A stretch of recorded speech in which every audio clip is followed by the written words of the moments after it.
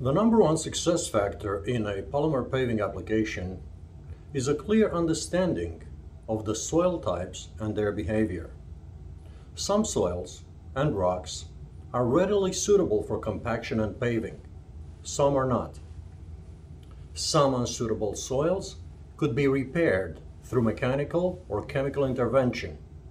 Other times, the cost of repairing in situ soils is too high, and the cost of bringing suitable aggregates should be factored in, or if that cost is too high, the project should be abandoned.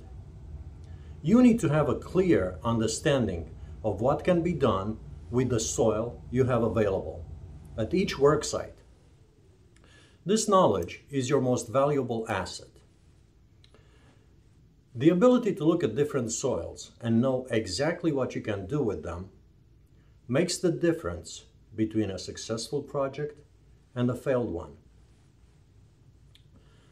The fastest way to get a good grasp on this subject is to engage in studying the following documents and any other related publications that you can get your hands on.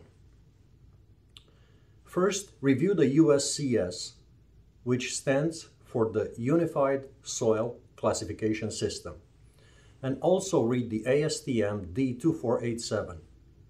These guides designate soil types based on their engineering characteristics.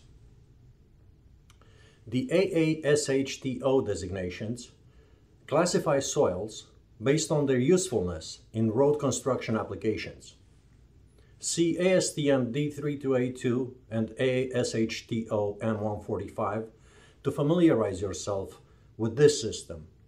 In the UK and Europe, other systems are used, but you will come to see that the same core knowledge is essential no matter which system you use.